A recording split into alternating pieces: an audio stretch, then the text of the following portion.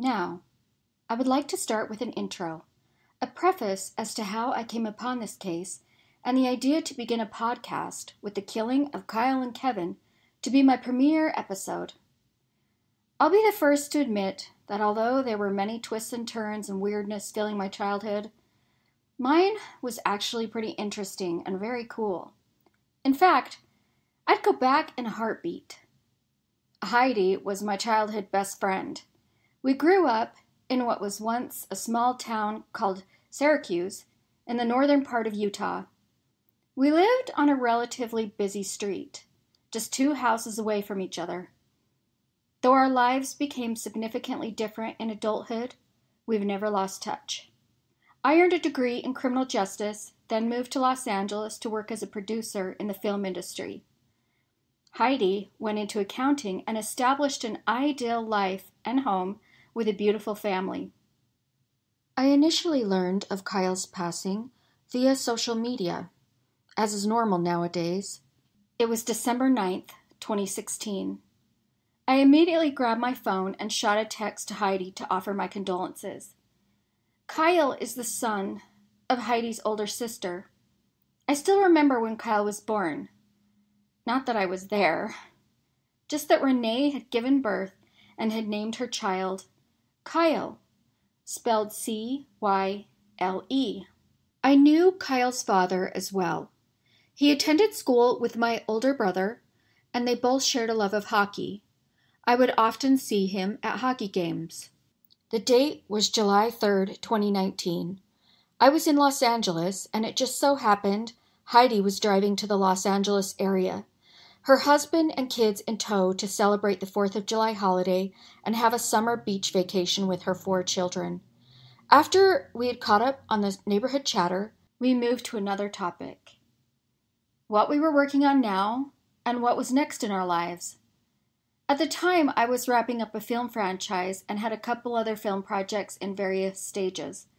But otherwise, I wasn't really sure. She said, "You know what you should do? You love crime. You're a great storyteller. You should podcast my nephew's murder and get it solved."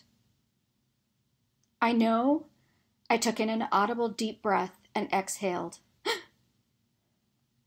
"What? It's cold?" She said, "Pretty much." Hello, Ciders. Welcome to Dark Cides, a true crime podcast where dark sides think alike. I am your host, the Queen of Crime, Lara Young. This is Season 1, Episode 1, The Killing of Cyle and Kevin.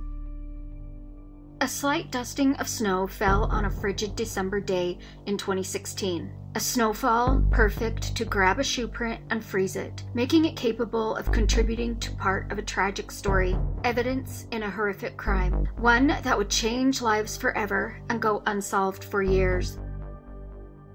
Like most tragic days, December 9th, 2016 started out typical. It was a Friday, and people were excited for the weekend and upcoming holiday parties. 24-year-old Cyle VanKomen and his roommates had worked all day. They worked as painters. Before heading home, their boss, Randy, who is also Cyle's uncle, drove them to their landlord so they could pay their rent. Paying rent left them with little money to recreate or be a target of a robbery for that matter. As day turned to night in South Ogden, Utah, friends began arriving at the bachelor pad at 3636 Ogden Avenue. Cyle had only lived in the 3-story house with a blue facade for approximately 4 months. But the house was known as a hangout, a party house. Cyle had always been a loving person, social and accepting of all people. He was adventurous and a lot of fun to be around. Friends, family, neighbors, and strangers gravitated to him. He enjoyed going fishing. He loved playing hockey and was very good at it. This gave him a team mentality, where he was often protective, yet welcoming and inviting, like a mentor to those around him. Cyle had such a bright, warm, and comforting smile, which he shared frequently. His famous smile earned him the hashtag #SmileLikeCyle. Above all, Cyle absolutely loved his family. They were his VIPs, and he especially shared a strong bond with his mother, Renee. To put Ogden into perspective, South Ogden, Utah sits at the base of the towering snow-covered Wasatch Mountain Range, 34 miles north of Salt Lake City, Utah. Ogden's 25th Street was the largest stop west of the Mississippi during the Gold Rush. The heart of South Ogden is home to the Weber State University Wildcats. In fact, approximately 1 mile from Cyle's home was student housing and the university campus. Cyle and his 20-year-old brother, Brock, as well as his stepbrother Taylor, had plans to go visit their mom later that evening. Before they headed out, they waited for another young man in his early 20s to arrive and had discussed possibly going bowling. Friends came and went from the home Cyle shared with his roommates. He was very close to his brother, Brock, who, unlike Cyle, is quiet and a bit shy. The guys grew hungry and made a last-minute decision to go to the grocery store for Hot Pockets. Just then, the neighbor, 61-year-old Kevin Nelson, who lived next door, stopped in to hang out following a holiday party just a few houses away. Cyle told his brothers to go to the grocery store without him, as he was going to stay and chat with Kevin. They would bring a Hot Pocket back for him. In the dark shadows of the cold night, 3 masked subjects waited, maliciously watching their every move. The neighbor, Kevin's, home security cameras filmed the gunmen stalking the house and its occupants, their comings and goings. They stalked for an hour and 25 minutes in the freezing cold. They watched when Kevin arrived, and they saw when Brock and his stepbrother left. It's unclear how they decided the right moment to make their move. What were they waiting for up to this point? 2 other friends, young men in their early 20s, were also in the house at the time. Unbeknownst to them, they would soon become known as the survivor and the witness. The 2 of them went out the back door of the house, believing they had heard something. The plan was to see what the commotion was about and smoke a cigarette. Words were exchanged, and when the soon-to-be survivor asked the stalkers outside, "What are you guys doing?" the perpetrators then made their deadly move. Was it because they were caught in their suspicious activities? 2 of the 3 men held the survivor and the witness at gunpoint on the small back patio area. When asked, "What do you want?" one of the men replied, "We're here for drugs and money." To which the survivor responded, "We don't have any." Meanwhile, a single gunman entered the home. No one knows what ensued inside the house, but within approximately 3 minutes, the witness and survivor outside the house heard gunshots. Immediately, the lone gunman emerged out of the back door. The survivor started to tell him that the shootings weren't necessary. That's when he was abruptly shot in the neck, rendered unconscious. He rolled behind a nearby shed. The witness bolted down the street, approximately 5 houses away, and frantically knocked on a neighbor's door.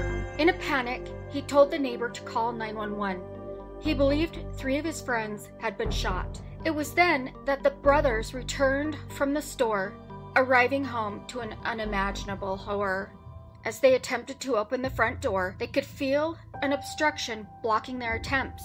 They peered through the window and noticed the couch had been pushed against the door. Neighbor Kevin sat lifeless upon the couch, blood running down the center of his face. Brock forced his way into the house and found his best friend, his brother, his life companion since birth, unresponsive on the floor. Not knowing whether the shooter or shooters might still be in the house, but believing Cyle to be unconscious, Brock knelt down next to him, turned him over, and began performing CPR, causing blood to transfer to Brock's clothes and hands. At this point, the police arrived in response to the witness's 911 call. They entered with guns drawn and commanded Brock and Taylor to put their hands up. Cyle's brothers instantly became the first persons of interest in the homicides.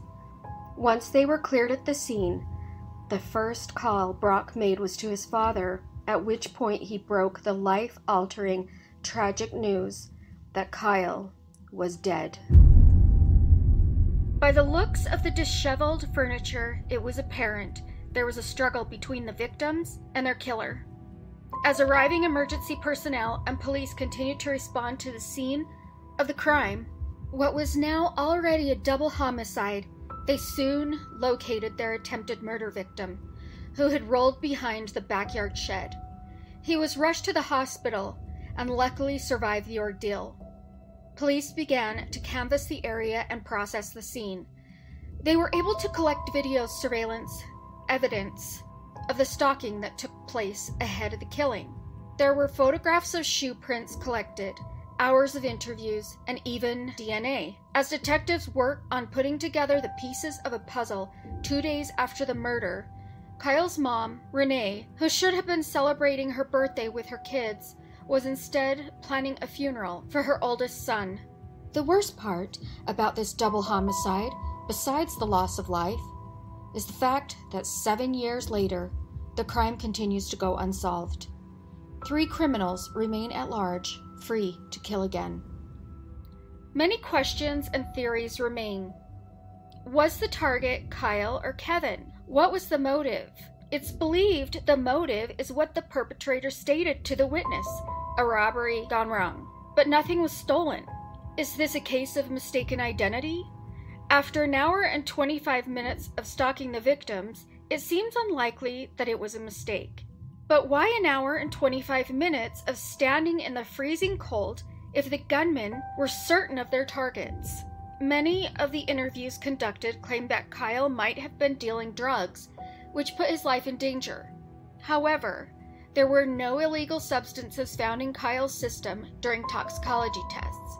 At the time, Cyle did not have an accessible vehicle, and he did not have a working cell phone, both items which drug dealers and gang members need for their business dealings. Cyle also had no criminal record and was not known to police. Days after the killings, the families learned that many drug dealers did live on Ogden Avenue. Could the intruders have gotten the wrong house? Because Cyle had only lived at the house for 4 months and Kevin didn't live there at all, could this have been a hit meant for the previous occupants? 5 days after the murders, a search warrant was served on a house situated along the same street of the killings. The warrant listed evidence the police believed to be in the home, as well as linked to the crime. Items listed included any and all home security surveillance DVR systems, computers, laptop computers, cell phones, hard drives, digital media storage, Cyle ammo, Winchester, Luger ammunition, any 9mm firearms, clothing, backpacks, Nike Air Jordan shoes, masks, plastic Halloween masks, paintball masks, paper notebooks, and any other items related to the homicide at 3636 Ogden Avenue, South Ogden.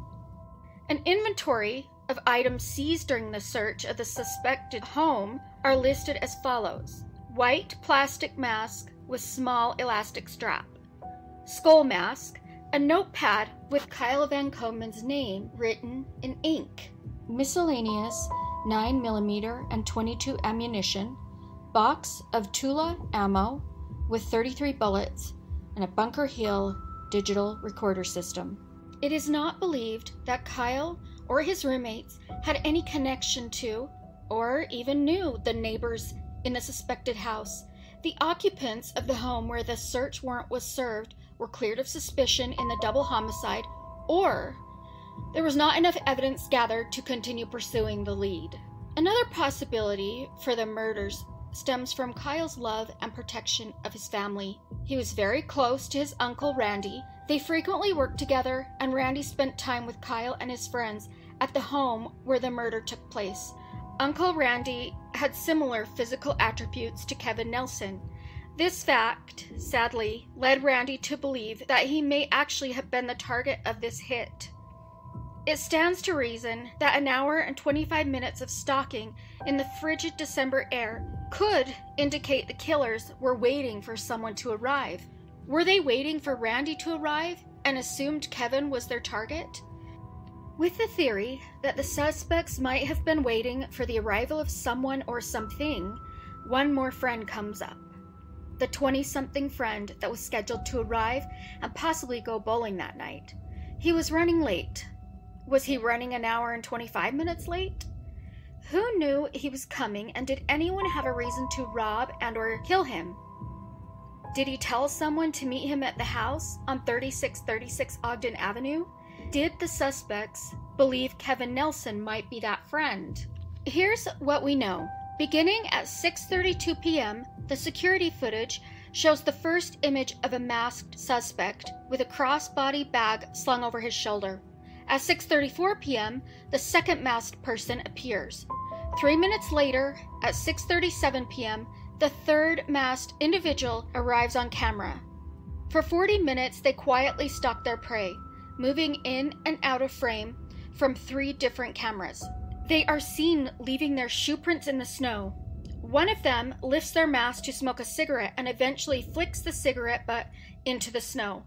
At some point, one of the suspects points a handgun in the direction of the house. Although it is uncertain, it appears that the suspects are 2 men and a woman. But you can go to my website and see the full videos of what the police have released and decide for yourself at www.darksides.com.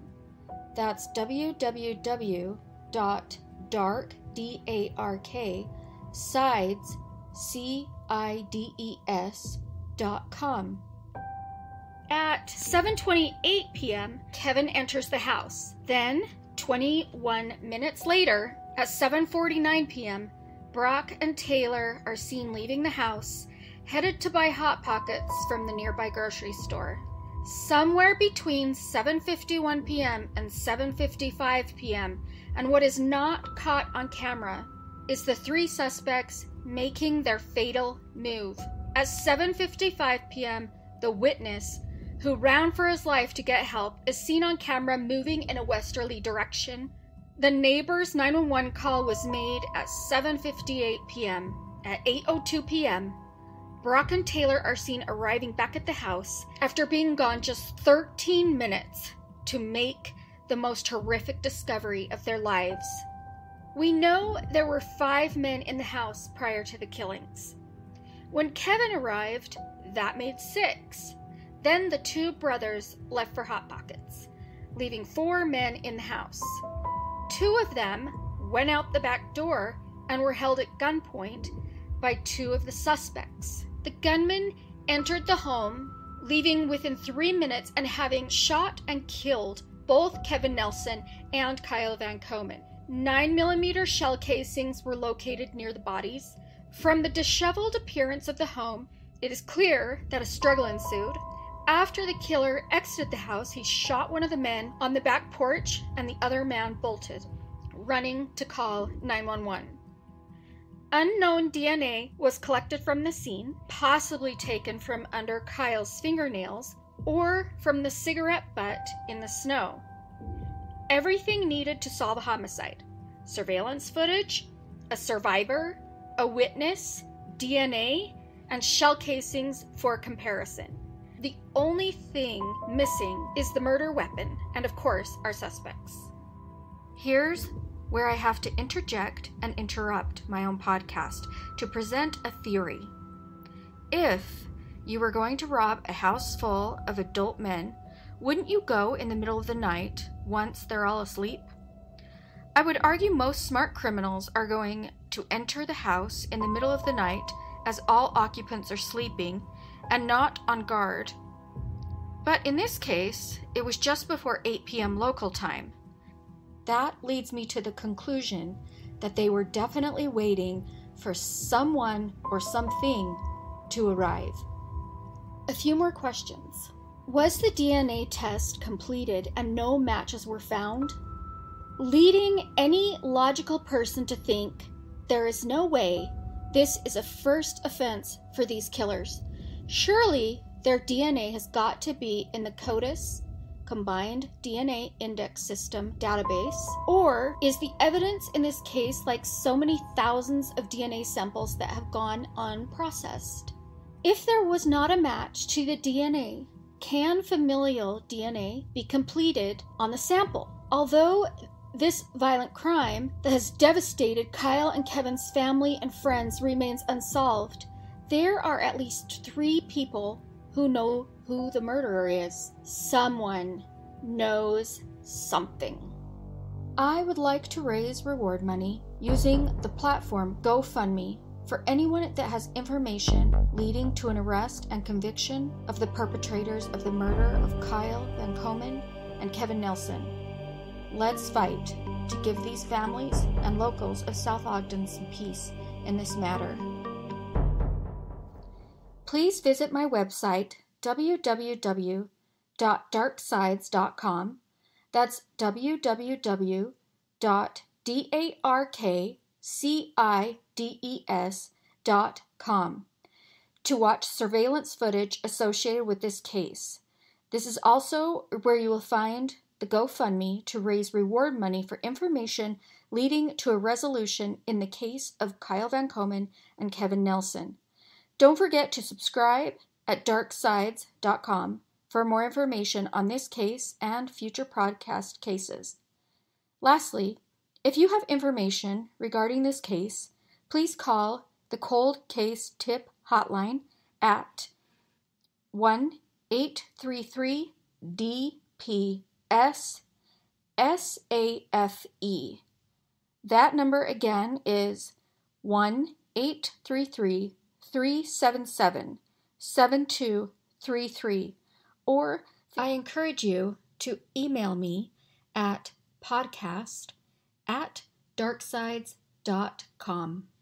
Until we meet again, where dark sides think alike, I am your host, Laura Young, and you've been listening to Dark Sides, the killing of Cyle and Kevin.